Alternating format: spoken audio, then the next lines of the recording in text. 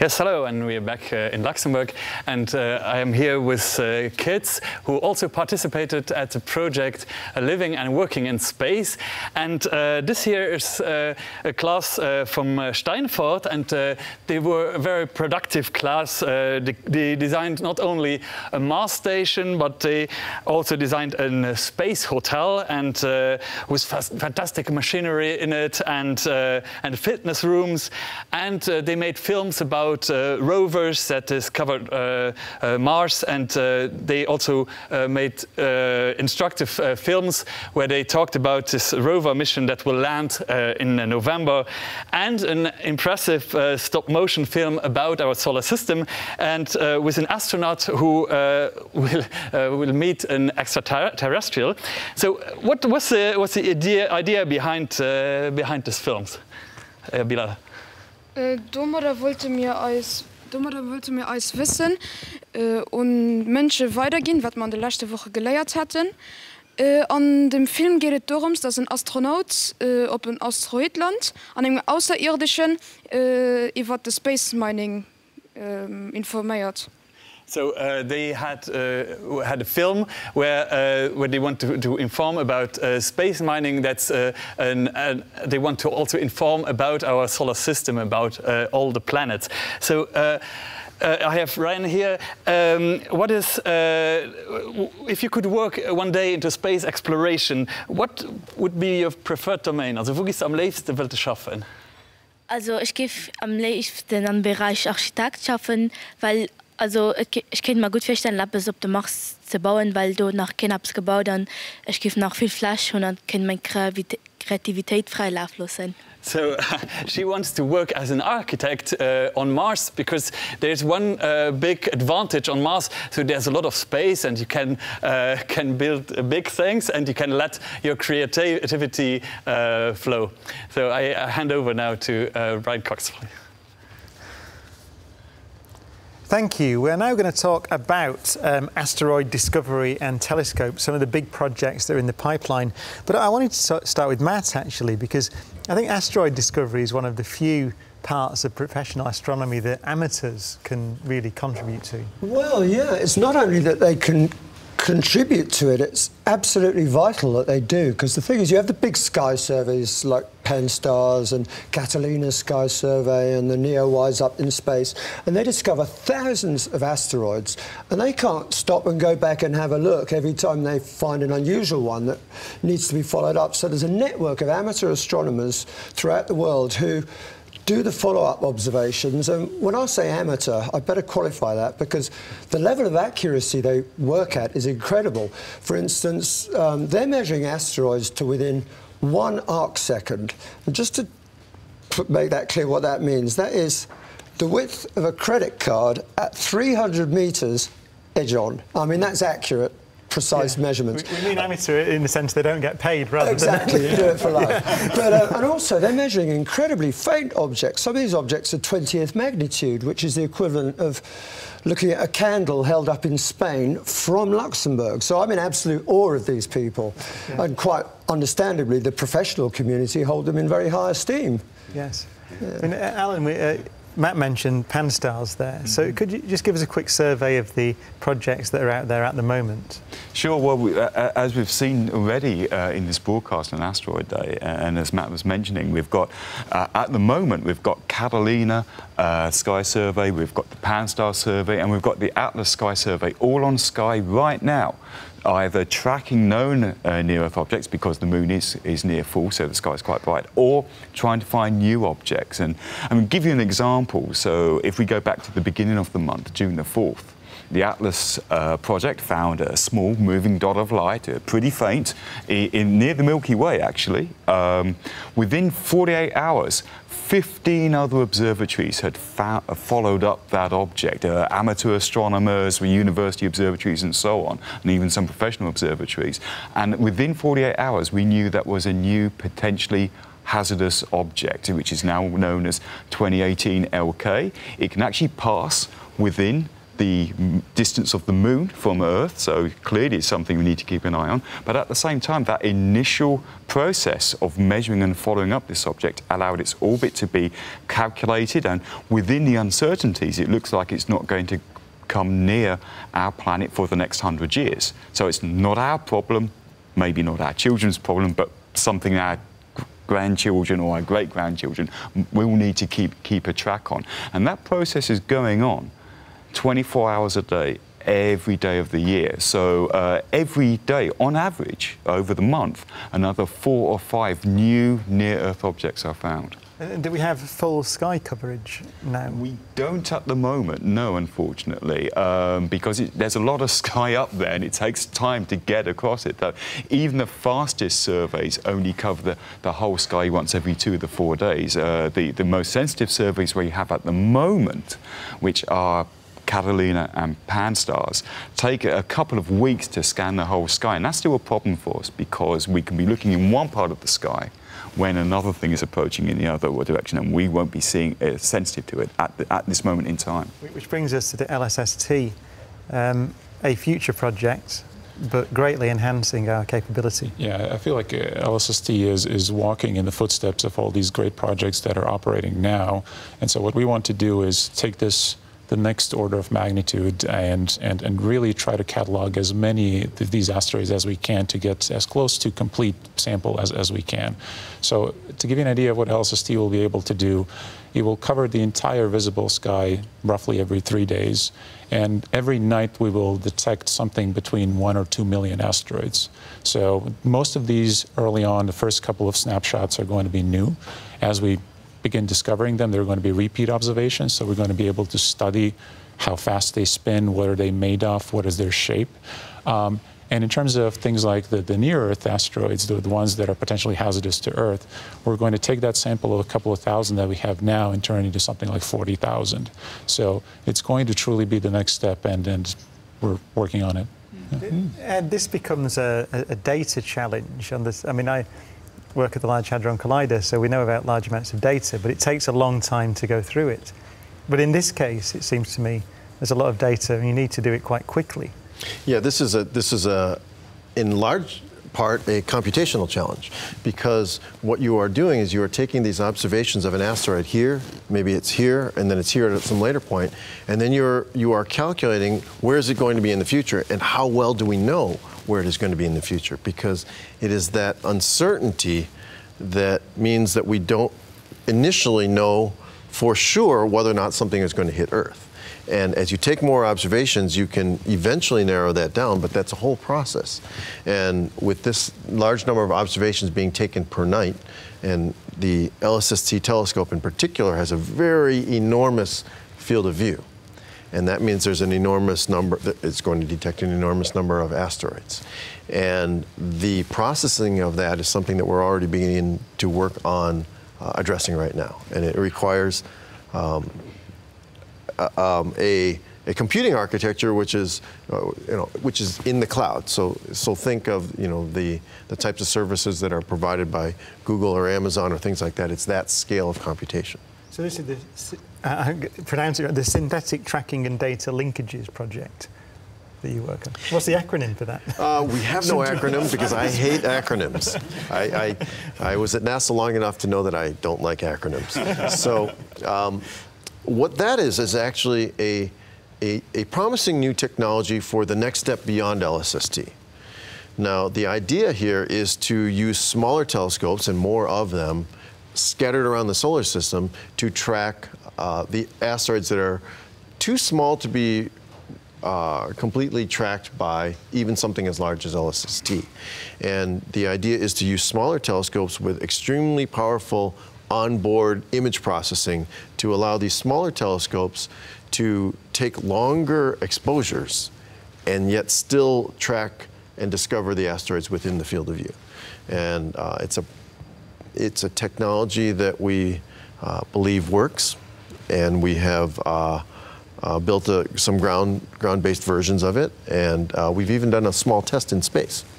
What our friends at Google allowed us to do was to take one of their current satellites in orbit today, which is meant for mapping the ground, and turn it around on the backside of the Earth when it was dark and it wasn't observing the ground. And we pointed it at a number of areas where we knew an asteroid to be, but we knew to be too dim for this telescope to see. And then we were able to take that data, send it down to the ground, and run it through our data processing system and show that it could recover these asteroids out of the noise. And so we have a pretty high confidence that this is going to work.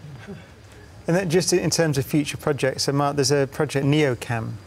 Right. So NEOCAM is the Near Earth Object Camera. It's an infrared telescope, and it has the advantage of being able to see asteroids in a wavelength that the human eye can't detect, and that is emissions of the heat from the asteroid. And it does this in two wavelengths, so essentially it gets a heat color which tells you what the temperature is and what the size. From that you can infer the size. And NEOCAM will be placed in space between the Earth and the Sun, close to the Earth, about 4 lunar distance is a Lagrange point, L1, and it will stare at the Earth and the space around the Earth.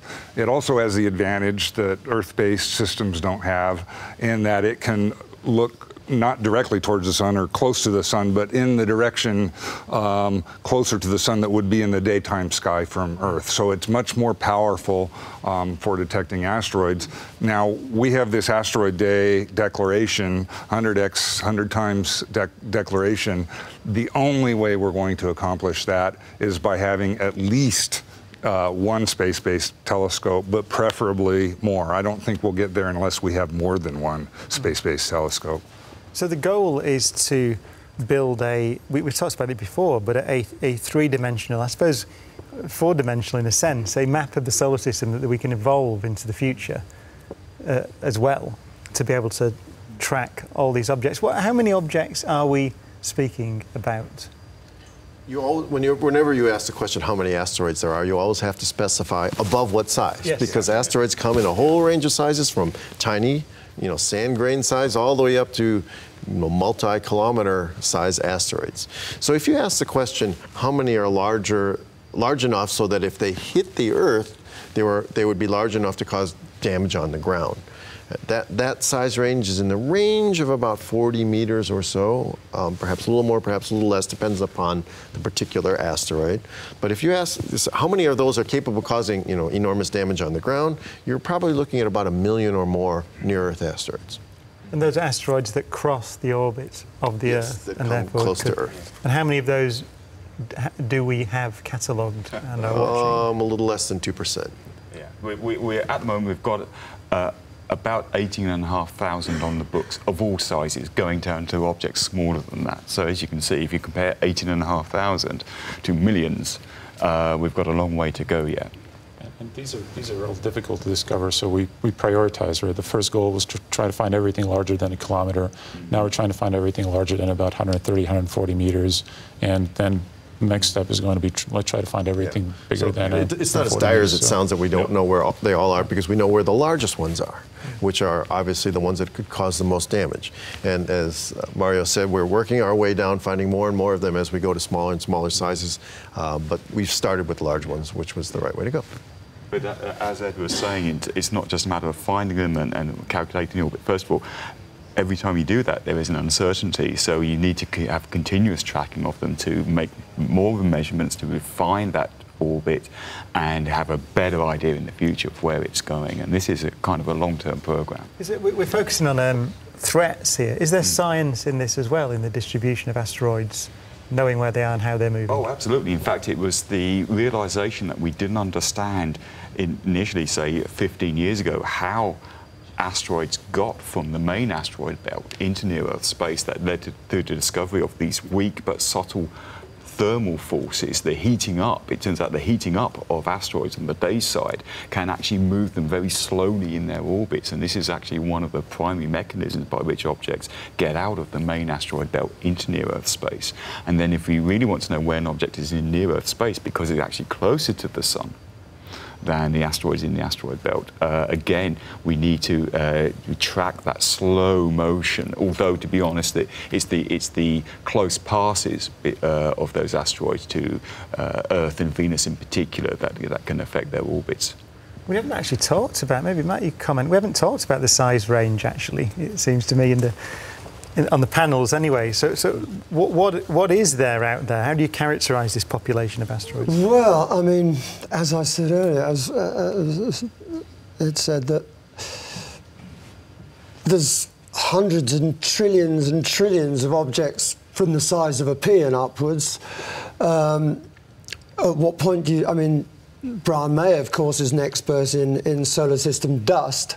At what point do you say it's dust and it's an asteroid? I mean, I've always found that, you know, humans tend to like categorizing things, but you've got dust becoming small asteroids. There's a population of asteroids called the Centaurs and the Damocloids that are kind of half comet, half asteroid, and maybe things aren't as... Yeah, it's an asteroid. I know it's not anymore, but it's on the ground. I mean, so I don't want to get into that. If that were in space, is that big enough to be called an asteroid?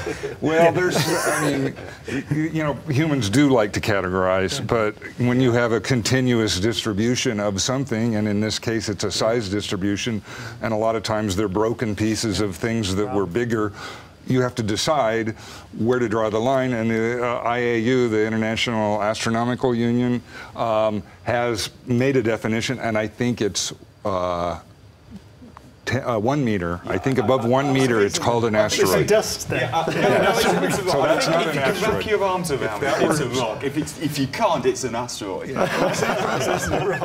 If it were still in space, it would be called a meteoroid. Yeah. Yes, of course. Yes, it's on the ground, isn't it? That makes it meteorite, doesn't it? That's right. There we are. Okay, well, thank you, everybody. Again, I think we're going to, where are we going now? Joseph. Is it Joseph? I'm not sure. Yeah, and we are back with another educational science project in the big project Living and Working in Space. And I'm here with Noemi and Thiago, and they are from the Maison Relais in Heiderscheid. And they founded, together with their colleagues, a children's spaceflight community. And with this community, they built a spaceship, a children's spaceship. And they played in the spaceship, they played a theater play and a film. So, and this cockpit of the spacecraft looks a little bit like the ones we know from the Star Trek films. And their main topic is asteroid mining. So, Noemi, where did you fly with your spaceship? Also, Noemi, wo seid ihr mit eurem Schiff dahin geflogen? Wir sind an den Weltraum geflogen und haben dem seltenen Kristallkumpulus gesicht. So they flew into in space and they looked for a rare earth metal compulus or planet. The planet? Das ist ein Asteroid. That's an asteroid called Compulus. So you come now from Heiderscheid. Heiderscheid is up north in the country, so it's quite far away for Luxembourgish dimensions. You traveled for 1 hour. Could you imagine that people would in the future travel for much longer time, for months? Also kannst du dir vorstellen, dass den Kollegen mit dir während Maint an der Weltall fliegen? Ja, weil wir hatten an unserem Raumschiff hatten wir Lasergame, wir hatten ein Fußballterrain und ein Restaurant. Okay, so they thought about laser games and football fields in their spaceship. So I pass now on over to Sabinije. Thank you so much, Joseph, and thank you to all the kids and children sharing their knowledge. I think it's time for us to fly all the way over to Chile, because we're now joined by, Millarca, Valenzuela. Thank you for joining us. Thank you. So tell us, what's been happening? What exciting things have been happening in Chile today? Well, Feliz Día del Asteroide, first of all. Thank you very much. We have a lot of people in the live cast here in Chile. Mm-hmm. So, well, in the name of the regional coordinator of all the activities, that is the Millennium Institute of Astrophysics, I want to say that we will have 20 activities that start this Monday, and with the exhibition of Meteorite. Mm-hmm. So we are the ones that collect the asteroid when they fell here in the in the Atacama Desert here. So this exhibition will be until tomorrow, and we will have talks in all the country with many universities, many observatories. And so it will be plenty of activities to join this Asteroid Day. Well, thank you so much, Millarca, and thank you for your engagement, and keep on with the good work. Have a great day. Yeah, good luck. Bye-bye. Thank you, bye. Okay, so from Chile, we now go to Germany, where I'm joined by Dr. Albert Falke. Thank you for joining us, Albert. Hello. Hi. Nice to see you. So let us know what's happening in Germany today. Oh, it's quite a lot. Our Asteroid Week already started a couple of days before. Manifold activities have been organized here in Germany. For instance, some public lectures in Constance and also in Diedorf or Berlin. And at these positions, locations, people had also a chance to prepare some telescopes and use it for live asteroid research. Okay. The Planetarium Stuttgart, for instance, gives the possibility of a lecture specific to an asteroid impact in the past at Chiemgau. Then asteroid movies being screened and critically analyzed to identify science and fictive elements. This will be done in Heidelberg and Darmstadt, for instance, and furthermore, at the Technical University in Darmstadt, the ESA Fly-Eye system is going to be set soon in order to search what asteroids will be explained and demonstrated over there. And finally, there will be also a two-day event in the Sternwarte Turk, which the whole family and with hands-on experience on identifying asteroids on telescopic photo plates, and also the opportunity for a night sky of asteroids. That's from my side, Germany, what's going on here. And I have part of Asteroid Day this year and see what's happening somewhere else on the Earth. Thank you so much, and thank you for all the efforts that Germany are doing. It sounds like you've really got a lot on your plate. Thank you for your support. And before I hand over to Lisa, I just want to sort of do a call out also to all of you watching to reach out to you for also your support. We've been listening to a lot of renowned experts and astronauts, astronomers, and also soon policymakers. And it's important that, you know, for Asteroid Day to be able to continue to also get support so we can keep on educating and raising awareness. So please do consider supporting Asteroid Day by donating at astroday.org, or support your local astronomy club, or why not the department at your university or your local teacher. So please do that, reach out. And from that, I reach out to Lisa.